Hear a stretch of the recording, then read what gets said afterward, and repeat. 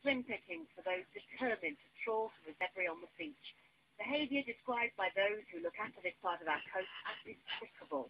The environmental damage is all the worse for the actions of the people who come from across Britain, lured by the so-called loot.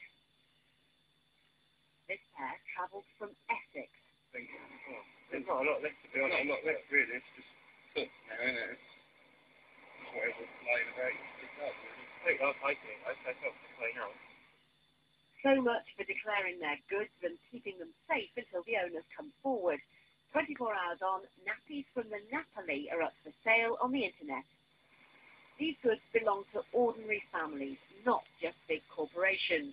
Anita and Jan Bogdal were shipping their family possessions to South Africa, where they started a vineyard. Their rugs, china, gifts from their parents, all being picked over on the beach. Oh yes, we were very shocked. We couldn't believe it was ours. About one and a half hour later, we saw, that they made a hole in the box and that they were trying to, struggle things out of there. And it's terrible. It's disgusting.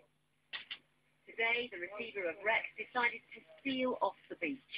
But critics say that's way too little, too late.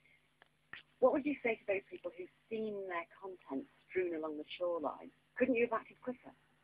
No, clearly we weren't expecting that sort of behaviour, and I sympathise deeply. I've reflected long and hard. If it was my property and I was witnessing that, I would have been devastated.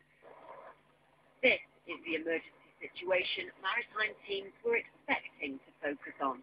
Listing at a precarious angle, the rupture in her hull clear to see, salvage teams are on board the Napoli, pumping out the oil.